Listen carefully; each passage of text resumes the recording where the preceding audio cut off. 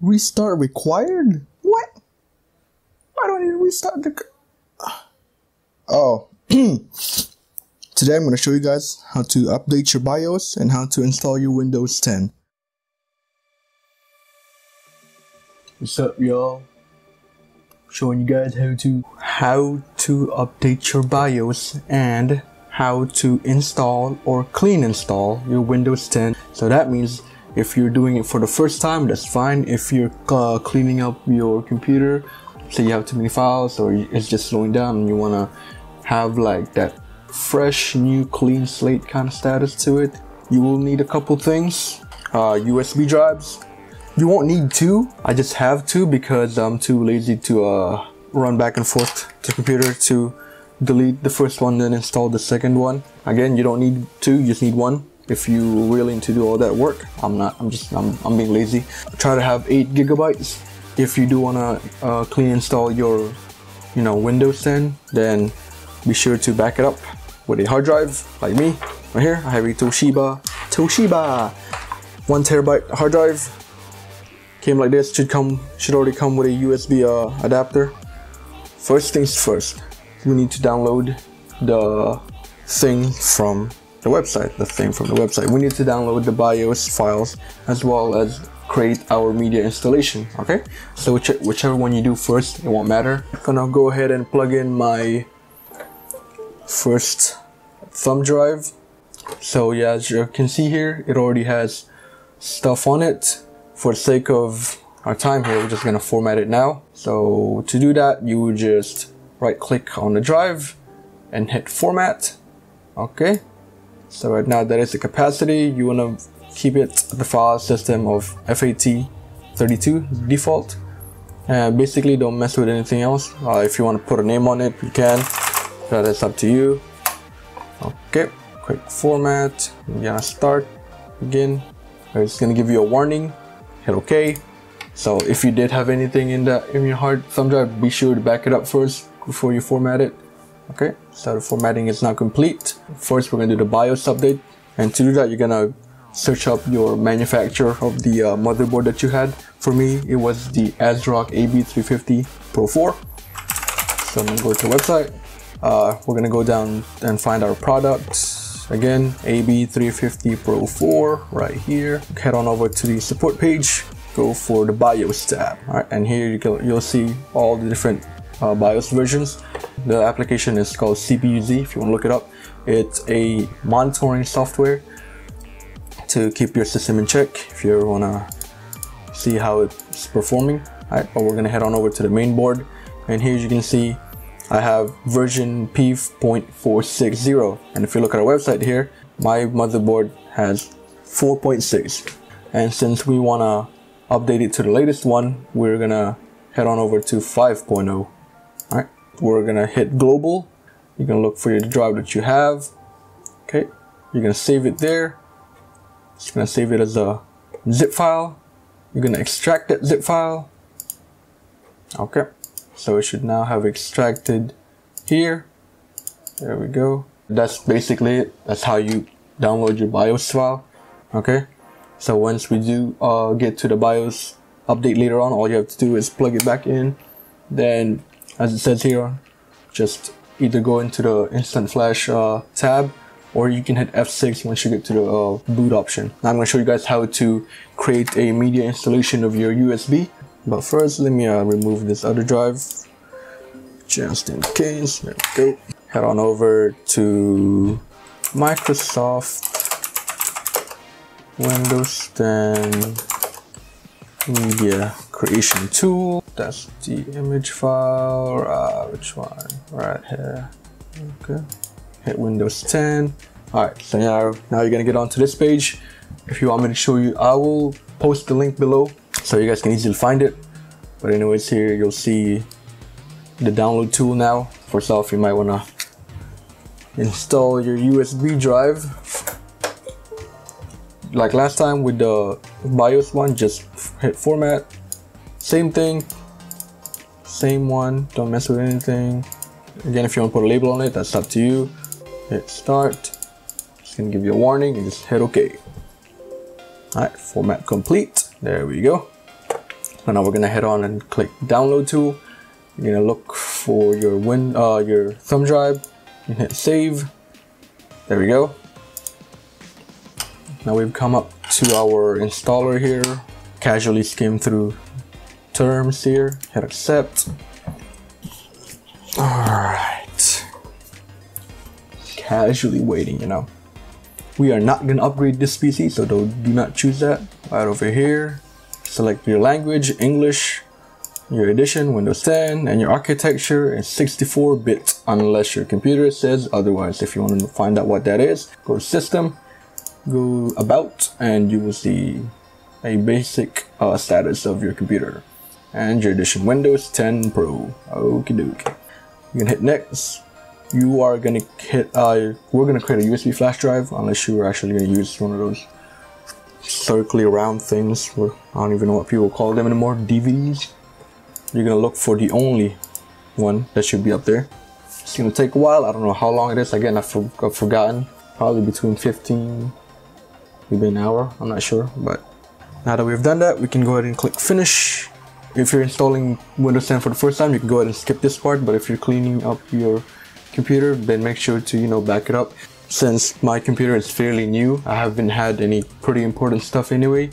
Now my process will be relatively faster, but for you guys who have had important documents, files, whatever you've had, be sure to back it up if you're gonna need it. Make sure to actually inject our hard drive here. Toshiba! I'm just gonna quickly go through this and move all of my stuff. I'll see you on the flip side, okay? Our order actually matters here, and we want to update our BIOS first before we install Windows 10. I'm gonna say goodbye to this thing one more time. It's been fun while it lasted. We're gonna plug in our USB drive. Okay, now we're gonna go ahead and boot into the BIOS. We are now into the UEFI. It does list our version, which we do have the P4.6. You want to make sure that you load it to the optimized default.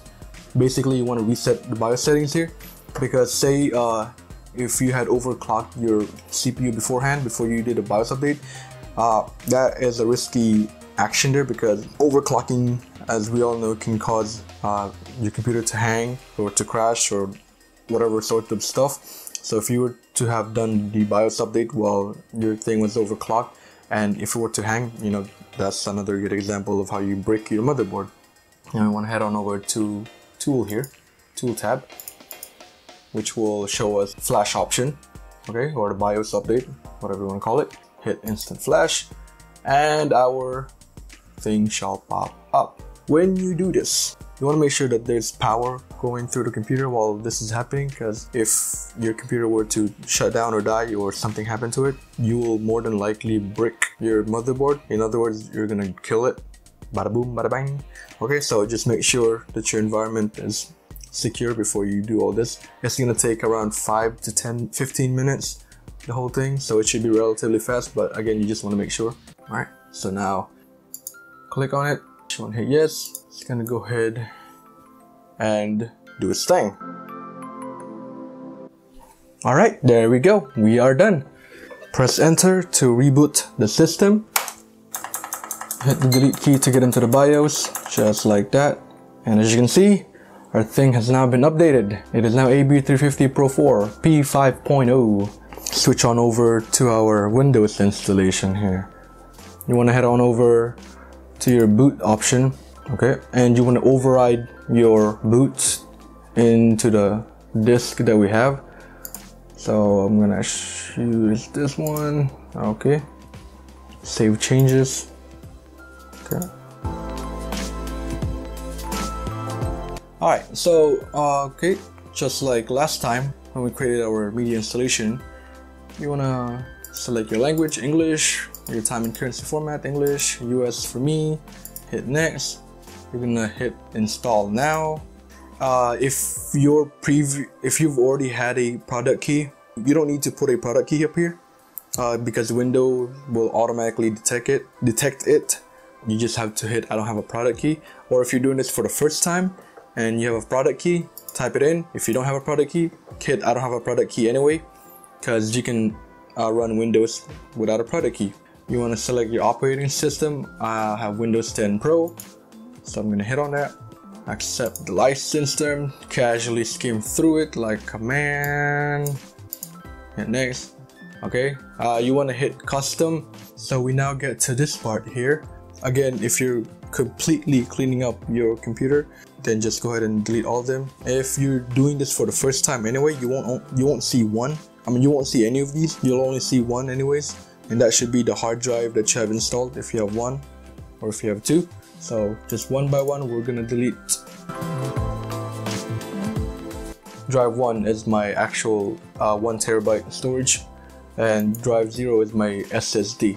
Alright, so I'm gonna choose my SSD because that's where I want to install it. So we're gonna choose that one, and it will proceed on installing Windows. Okay, so this is gonna take a while, and I'm gonna fast forward it.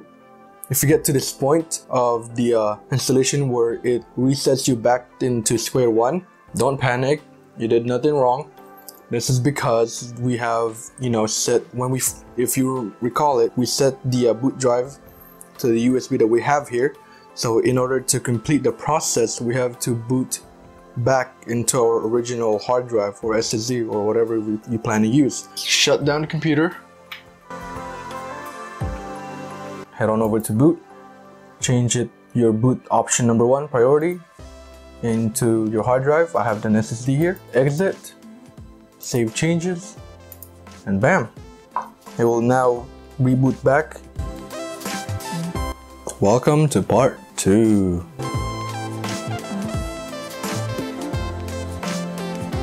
As you noticed there, it did reboot back once. Don't worry, it will do that. It may or may not reboot once or twice, or it may not reboot at all. So completely normal here. We're gonna start with our region. Mine is United States. Again, keyboard layout, US, hit yes for me. No, I do not want to add a second keyboard. Okay, how would you like to set up? I would like to set up for a personal use. If you already have an account, put it in. If you don't have an account, hit the create account button. Okay, once you've done that process, you can go ahead and create a pin if you would like to. All right, link your phone and PC if you would like to. OneDrive, again, that's up to you. I'm gonna hit next. I'm gonna hit no. For this one, I always turn off everything just to make my life simple. How ironic.